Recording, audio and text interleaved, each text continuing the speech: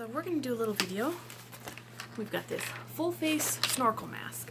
I wanted to take it down to the river and use it and do a video there, but the weather has been terrible and not cooperative at all, so that will be coming in the future. Comes with some nice instructions. You gotta clean it, maintain it, not destroy it, and a nice storage bag. So this is the little breathing apparatus right here. You can see these little balls in here. When you go underwater, they float up to keep water from getting in and killing you. Oops, I dropped a little. These are just little replacement seals and valve things. Always nice to have.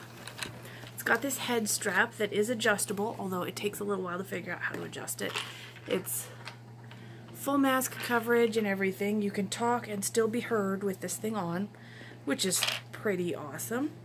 So my first impression upon putting this thing on was, quite honestly, one of absolute sheer terror and panic, because I felt like I couldn't breathe. I felt like I was suffocating and being smothered. And that's not because this thing doesn't work right. It's simply claustrophobia got the best of me. Once I calmed down, it was okay. It's actually pretty cool. I've used it a little out in the pool, but now it's like terrible, weird cold break in the middle of heat waves, so it's too cold to swim, which is weird. It's got a mount right here for a camera, like a GoPro style thing, which I plan on getting something like that so that we can play with this thing in the water and take really cool videos. That'd be fun. Okay, so it actually comes in a variety of sizes. You got to get the right size for your face because it's got to make a snug seal around your face in order to, you know, not kill you when you wear it. And then you just slide it on like so. And again, the intense feeling of claustrophobia is the first thing that happens for me personally. You're supposed to slide it on and then tighten it with the little tightener straps, which are like down here. I'm not going to do that right now because I'm not getting in the water. It's slightly loose on me, just a little right now, because I haven't tightened the straps. It's pretty cool looking, honestly, very futuristic. Yeah. The biggest problem I have with it is I can't really see with it on because I can't wear my glasses, because that would break the seal. It just sort of sits snugly across your face. It's really comfortable to wear, as long as you're not claustrophobic. If you are claustrophobic, you know, you might have a little bit of terror to begin with, but it calms down pretty quick. It is just a little odd, honestly.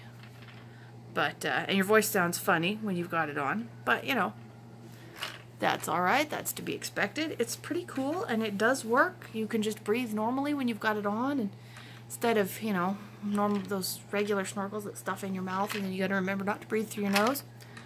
So, yeah, if you enjoy splashing around in the water and are looking for a snorkel, these are pretty cool. Like I said, they come in 3 sizes. This one is like the largest size because I have a large head, apparently. But I think I'm going to get some of these for my husband and the kids because these are so much fun and it'd be cool to play with and swim around, splash around, see what's going on under the water.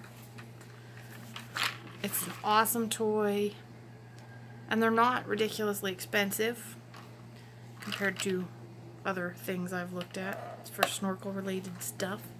It's pretty easy when you get it. It's apart and you got to snap it together, but that takes no time whatsoever.